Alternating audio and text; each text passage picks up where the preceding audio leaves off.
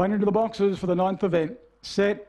Ready and racing. Spirited Journey left beautifully. Straight to the lead from Grace in Flame and Vapor Zulu. Getting across out wide. True Harlequin, Big Bruiser. Followed then dropping back Vapor Zulu. The next one then was Wandara. Miss Gold Rose the tail ender. Spirited Journey the leader off the top turner by a length and a half. Ace Me Up is pushing up at the leader. Got away again. 3 lengths away. Third Grace in Flame. They were followed by Big Bruiser, True Harlequin and Vapor Zulu. But Spirited Journey opens up. He's racing away. Grace in Flame the second. But Spirited Journey won it nicely from Grace in Flame. Ace Me Up has run third. It's a McFarlane trifecta.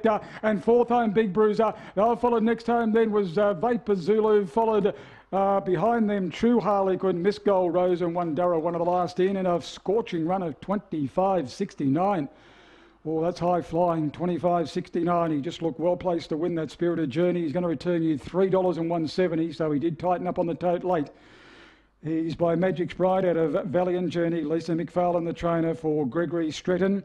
Defeats the kennel mate, 3 white, Grace in Flame, which has worked home. Lisa McFarlane for Warren Owen. And the favourite Ace Me Up has run third, Lisa McFarlane for Briar Summerell. So there's 3 different owners there for the trifecta for Lisa McFarlane. As I said, $3.170, $3.70 for Grace in Flame and $2.10 for Ace Me Up. 6 1/4 lengths, 1 1/4. He opened right up at the finish. 6 1/4, 1 1/4, 25.69. That's win number 5 out of 24 now for Spirited Journey. He certainly does excel off an inside jaw. His form here over the last couple of months has been very strong, and he just looked nicely placed there to do what he did here this afternoon. So I hope punters have stuck with Spirited Journey. We've got 1 to go here this afternoon. The last race 10. The scratchings are 3 and 10. And we'll be back for the broadcast and the final event at 4:45.